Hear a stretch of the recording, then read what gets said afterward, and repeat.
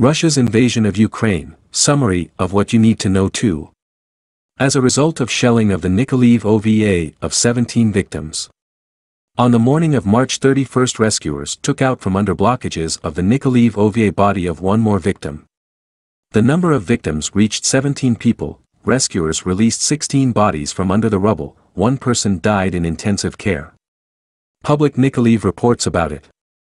In Ukraine, more than 1.3 thousand settlements, SES, were cut off.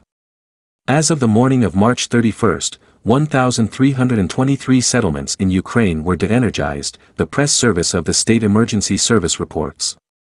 Currently, 1,323 settlements have been de-energized, 32 of them partially. 6 SES generators have been used to provide emergency power supply to social facilities, 3 of them to supply electricity to hospitals, the statement said. As a result of the war, 60% of Ukrainian children left their homes, UNICEF.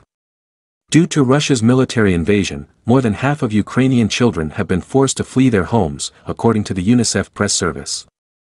2 million refugee children are fleeing the war in Ukraine in search of security abroad. Given that another 2.5 million children have been displaced within the country, 60% of children are now forced to flee their homes due to attacks on urban areas, she said. UNICEF Director, Catherine Russell. The GUR has revealed the data of Russian spies who are fighting against Ukraine.